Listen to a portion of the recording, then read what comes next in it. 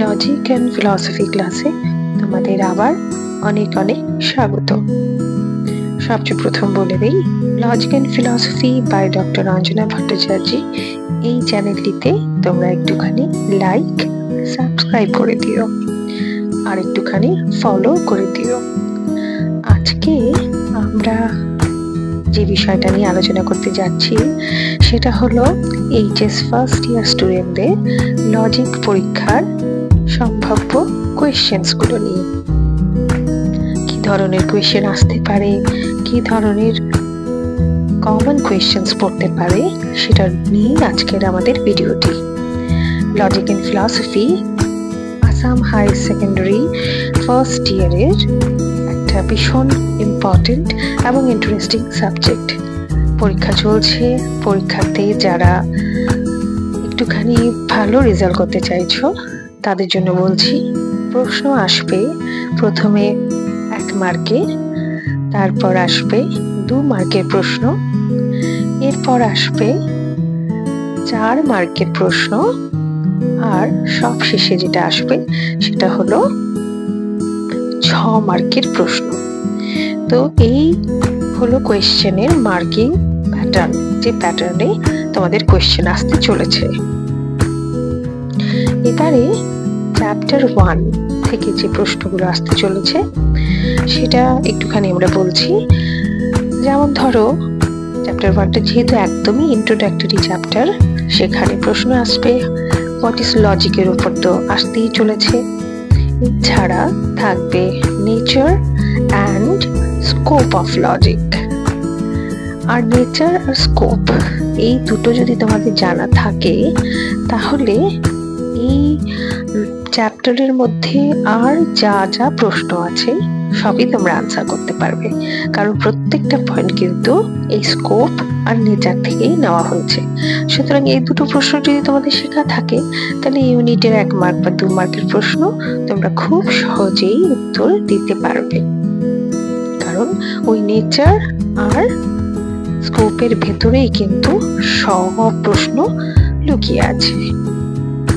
এবার আরেকটা টপিক যেটা ফার্স্ট ইউনিটের মধ্যেই আছে সেটা হলো ট্র্যাডিশনাল আর মডার্ন লজিক। তো ট্র্যাডিশনাল আর মডার্ন লজিক থেকে তোমরা অবশ্যই সেগুলোর ডেফিনেশন আর ডিফারেন্স, এই দুটোর মধ্যে কি ডিফারেন্স সেটা পড়বে। আর মডার্ন লজিকের মধ্যে সিম্বলস যে ইউজ হয় সেই প্রশ্নটা কিন্তু অবশ্যই তোমরা পড়বে। এবার আসছি ইউনিট 2-তে। ইউনিট 2-তে হলো ইম্পর্টেন্ট প্রশ্ন। তার মধ্যে প্রথম টপিকটাই হলো টার্ম, তার সঙ্গে থাকছে কপিউলা, প্রপোজিশন আর সেন্টেন্সেস। এবার এই প্রপোজিশনের মধ্যেই কিন্তু আবার ক্লাসিফিকেশনস থাকছে, ট্র্যাডিশনাল আর মডার্ন। তো সেই ক্লাসিফিকেশনগুলো তো তোমরা অবশ্যই পড়বে, বিশেষ করে নামগুলো, ডেফিনেশনগুলো আর এক্সাম্পলসগুলো। টার্ম থেকে, প্রপোজিশন থেকে ছোট ছোট প্রশ্নগুলো অবশ্যই পড়বে। এবার এই ইউনিট থেকে আরেকটা ভীষণ ইম্পর্টেন্ট টপিক হলো সিম্পলিফিকেশন বা transformation of sentences into logical proposition. এটা ভীষণ স্কোরিং, এটা একদম ঠিকঠাক মতো করতে পারলে কিন্তু ফুল মার্কস পেয়ে যাবে। সুতরাং এটা কিন্তু ভীষণ ইম্পর্টেন্ট একটা টপিক, আর যেটা পরের ইউনিটগুলোতেও তোমাদের খুব কাজে দেবে। এছাড়া আরেকটা যেটা টপিক আছে সেটা হলো ডিস্ট্রিবিউশন অফ টার্মস। এবার চলে যাচ্ছি আমরা তারপরের ইউনিট, দ্যাট ইজ ইউনিট 3, যেখানের মধ্যে আছে ইনফারেন্স।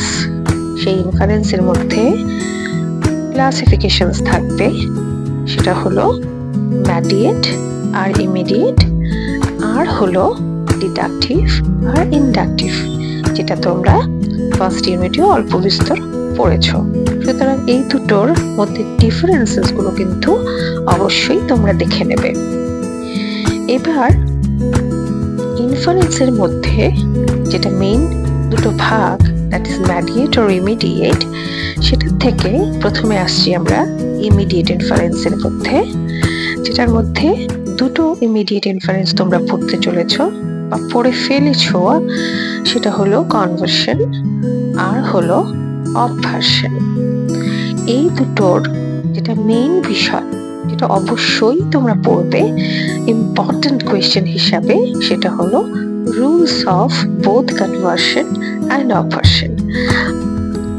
রুলগুলো জানা থাকলে তোমরা অবশ্যই অবভার্স আর কনভার্স এই দুটোই কিন্তু করতে পারবে, এবং এটাও কিন্তু ভীষণ স্কোরিং। ওটা করতে পারলেই কিন্তু সঙ্গে সঙ্গে মার্ক পেয়ে যাচ্ছ। আর যেটা নেক্সট ক্লাসিফিকেশন অফ ইনফারেন্স, সেটা হলো ম্যাডিয়েট। ওখান থেকে তো তোমাদের শুধু একটাই পড়তে হচ্ছে, সেটা হলো সিলোজিজম।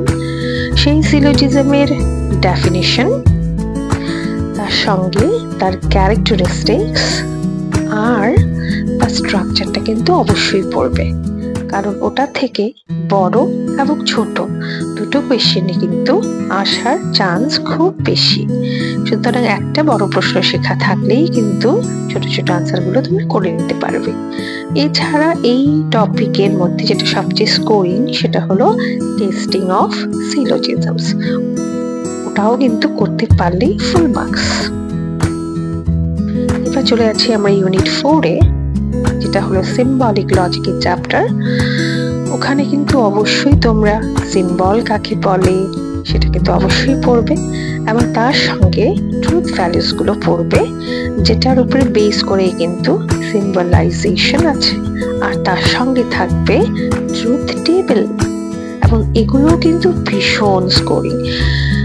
মানেটা দাঁড়াচ্ছে যে তুমি যদি এগুলো করতে পারো, তাহলে যেহেতু আমাদের কোয়েশ্চেন পেপারে সবসময় একটা অরের ব্যাপার থাকে, that is theory or technical parts, তো তুমি যদি টেকনিক্যাল পার্টস গুলো করতে পারো তাহলে কিন্তু একদম ফুল মার্কস পেয়ে যাচ্ছ। প্রতিটা ট্রুথ টেবিল কিন্তু 3-4 মার্কসের থাকে, তো তোমাদের যেহেতু 4 মার্কসের প্যাটার্ন, সেজন্য 4 মার্কসেরই থাকবে। এর পরের পুরো পোরশনটাই কিন্তু ফিলসফি। ইউনিট 5-এ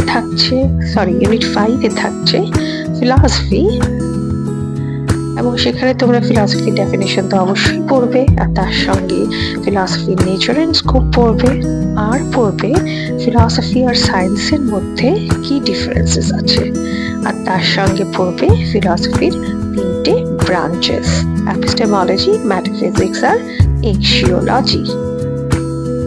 তারপরে চ্যাপ্টার, দ্যাট ইজ ইউনিট 6, ওখানে থাকছে ইন্ডিয়ান ফিলসফি।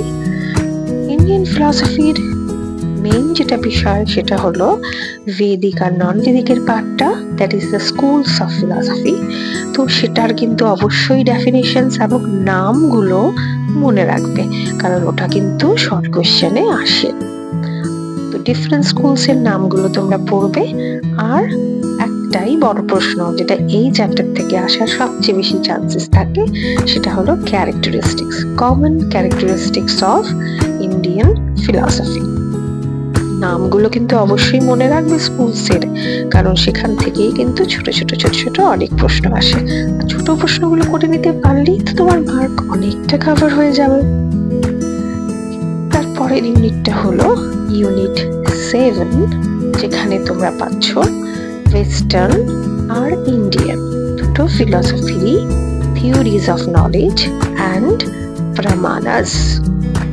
ওয়েস্টার্ন ফিলসফি থেকে থাকবে theories of knowledge, R Indian philosophy থেকে থাকছে প্রমাণাস।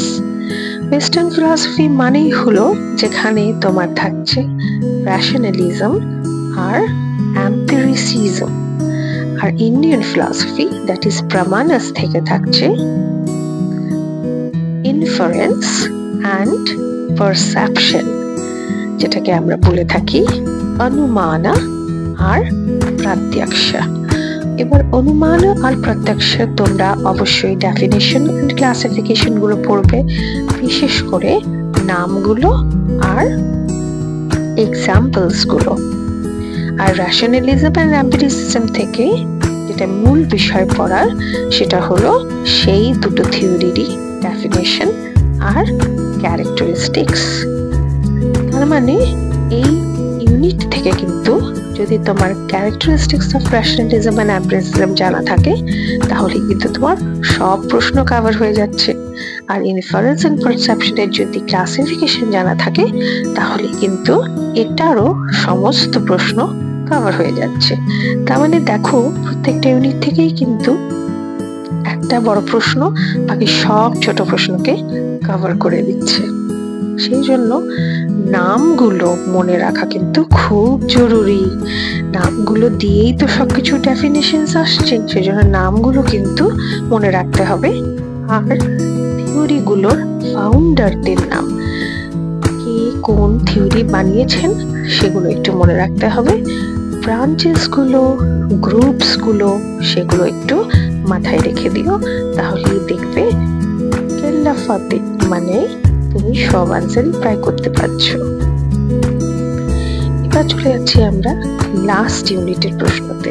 সেই লাস্ট ইউনিটে আছে রিয়েলিজম আর আইডিয়ালিজম। ওটাতে কিন্তু খুব বেশি জিনিস নেই, তার মানে কি তোমাকে শুধু ডেফিনিশন আর ক্যারেক্টারিস্টিক্স পড়লেই কিন্তু হয়ে যাচ্ছে। তো সুতরাং রিয়েলিজম আর আইডিয়ালিজমের পড়তে হবে মেইনলি ক্যারেক্টারিস্টিক্সটা আর তাদের ডেফিনিশনস গুলো, যেটা মনে রাখলেই কিন্তু এই ইউনিটই পুরোটা কভার হয়ে যাচ্ছে। তার মানে দেখা গেল আমাদের এই 8টা ইউনিট থেকেই যেটা মেইন আমাদেরকে পড়তে হচ্ছে সেটা হলো ডেফিনিশনস আর এক্সাম্পল। সেইগুলো মনে রাখলেই কিন্তু 1, 2, 4, 6 সবই তোমার হাতে। আর 6 মার্কের প্রশ্নগুলো কিন্তু সব সময় পয়েন্ট ওয়াইজ লেখার চেষ্টা করবে, তাহলে দেখবে 6-এ তুমি 6ই পাচ্ছ। আর এই সাবজেক্টে গুড মার্কস ক্যারি করা কিন্তু একদমই কঠিন কাজ নয়। তাহলে তোমাদের জন্য রইল অনেক অনেক শুভেচ্ছা, বেস্ট অফ লাক। আর ভিডিওটা ভালো লাগলে অবশ্যই লাইক আর সাবস্ক্রাইব করে দিও। তাহলে আজকে এই পর্যন্তই থাকলো। ভালো করে পরীক্ষা দাও, যে যে পয়েন্টস গুলো বলেছি সেটা একটু মাথায় রেখো, তাহলেই দেখবে ভালো রেজাল্ট হবে।